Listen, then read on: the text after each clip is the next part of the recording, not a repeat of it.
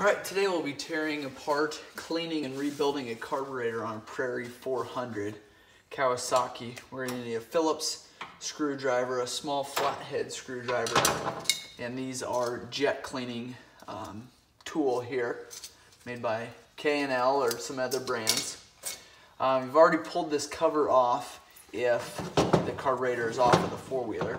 So you just got a Phillips head screw. Here's where your throttle comes down into your throttle cable. It circles around to here and will go into this piece here, and that'll just pull that butterfly, and you can see it here on this side, pulling that butterfly up. Here's your idle adjust, and essentially what that is doing is just opening that butterfly a little bit more. So if you were to turn that idle screw, it would just slightly open that butterfly. So we've pulled this cover off. We've got your bowl here, and we've got 4 screws holding that bowl on. We've got a plunger here. We've got a primer here. We've got the choke here, and that's 12mm plastic cap on it here. There's a cable that runs through here, spring loaded, and we've got your plunger on the end here. And this is a common problem, these getting stuck. If you get stuck, sometimes what you can do is take a screwdriver. You want to use a little bit bigger one than this, and you want to spray some kind of lube down in this port here. And what I like to do is just kind of slowly turn that plunger, and that'll just kind of work that lube inside there. And then at some point you could either drop it out like that, or you can kind of turn it out, and it will loosen up enough to get out. So the first thing we're going to do is pull this bowl off here.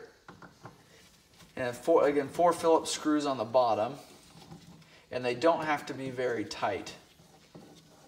You want them a little bit tighter than hand tight, but you're going into an aluminum carburetor, and so they'll strip out fairly easily.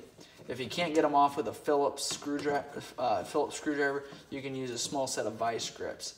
All these screws you can get on with a small set of vice grips and loosen them up that way. Once you get them loose, a lot of times they'll come out free, but just get them loose is hard. Sometimes these bowls will stick on here. There's an O-ring on here. You just take and tap on it. That'll break that seal. You'll be able to pull it off. This carburetor here has got a little bit of buildup in it, a little bit of corrosion. Now this will clean up over time with fuel. You can set it in a solvent tank.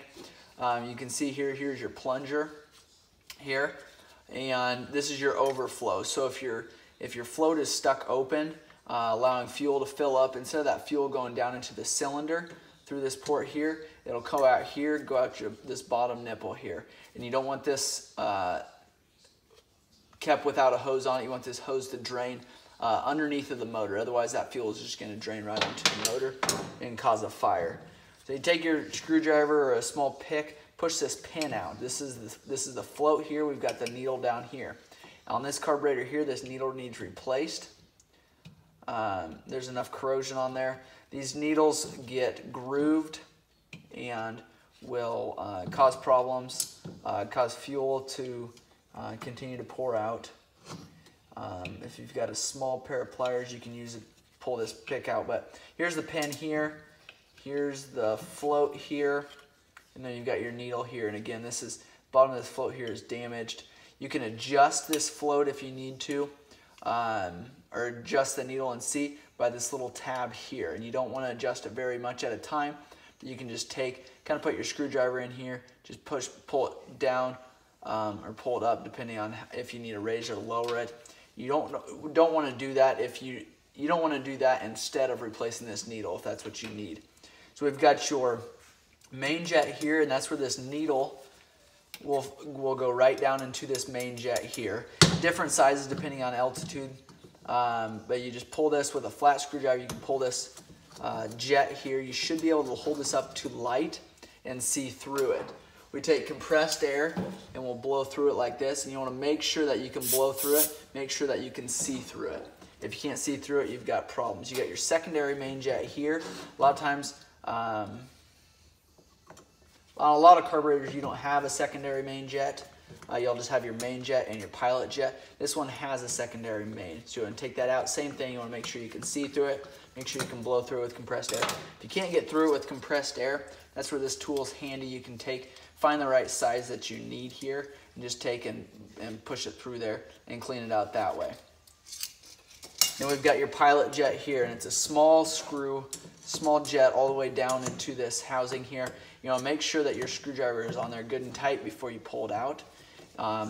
If your screwdriver isn't all the way, you'll strip that brass pilot jet and you won't be able to get it out. So you just spin it and come out. You should be able to just kind of shake it out of there. Again, blow through there. This is the smallest jet of all of them, and so very hard to see through there, but you should be able to see through there.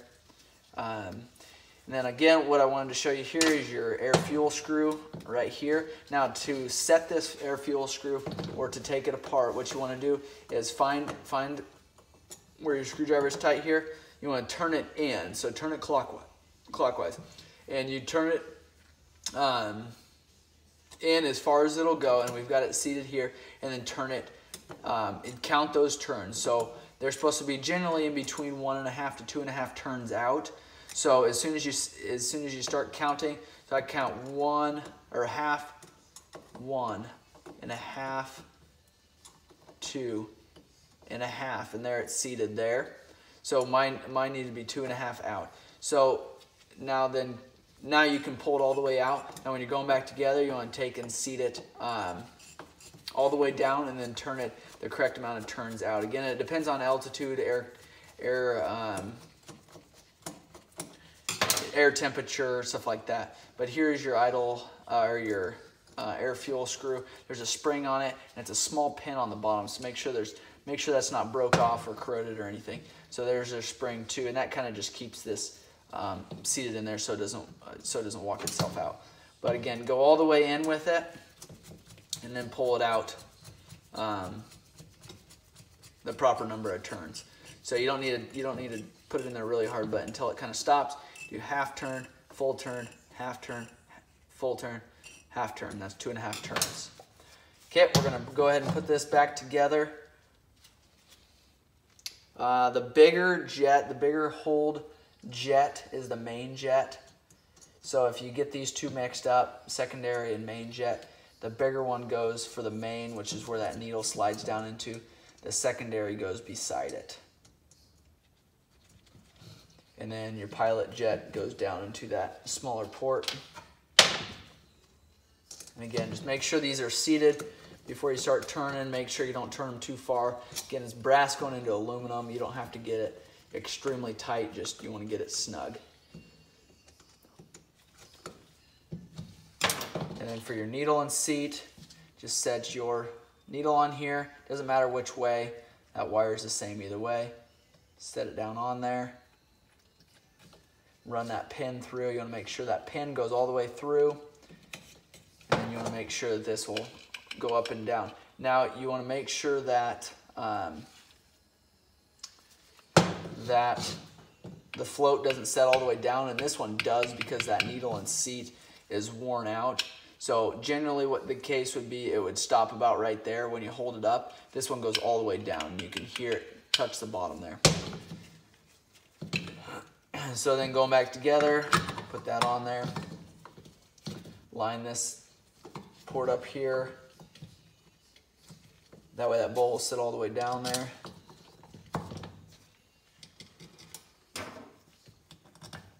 Put your 4 Phillips screws back in.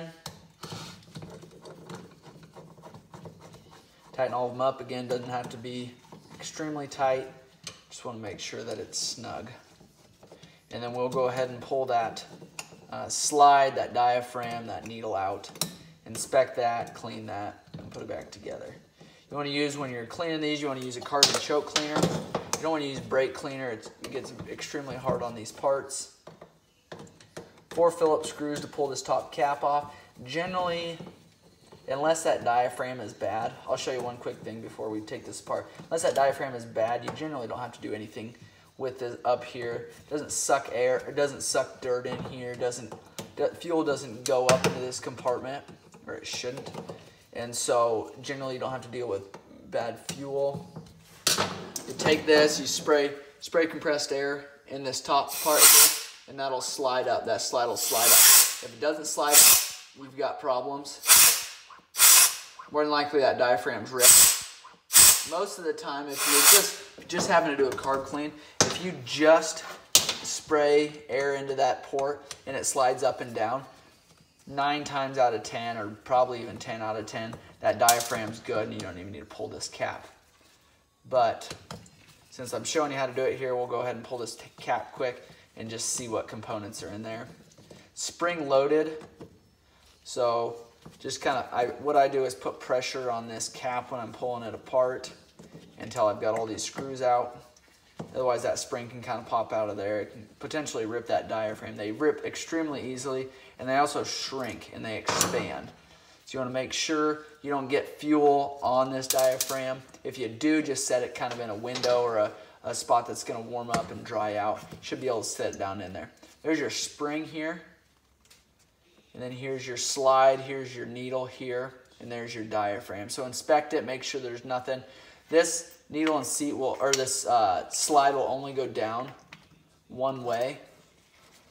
So if it goes down, you've got it the right way. Just make sure that your needle and seat goes down into this main jet holder here, right in the center.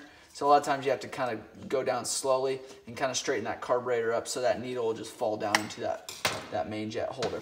Now, main thing, one of the most common problems with pulling this top cap off is a lot of times this diaphragm doesn't seat, especially if it shrinks because of getting dried out or because of getting fuel on it. So you want to make sure it's completely seated before you go back together. If it's not, you will ruin that diaphragm and you'll have to replace that, and they're not cheap.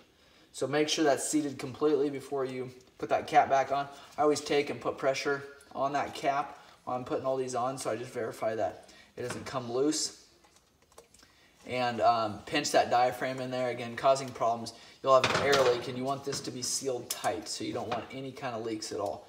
So I continue to put my finger on there until I get at least 3 of the screws in. And then when I get 3 screws in there, at least, you can kind of let go of that diaphragm. And going back together, make sure you've got your choke and plunger. A lot of times that cable will stay on the four-wheeler if you're just doing a carb clean. So a lot of times you'll leave this, as long as everything comes apart okay, you'll leave this connected to the cable. You'll just slide it in there, cable and all, slide it in there, the spring, put the cap on. Make sure this cap goes on there straight, as they're plastic threads, and they cross thread easily. So there's your plunger with your spring and your cap there for your choke. That's a carburetor on a Kawasaki 400 Prairie.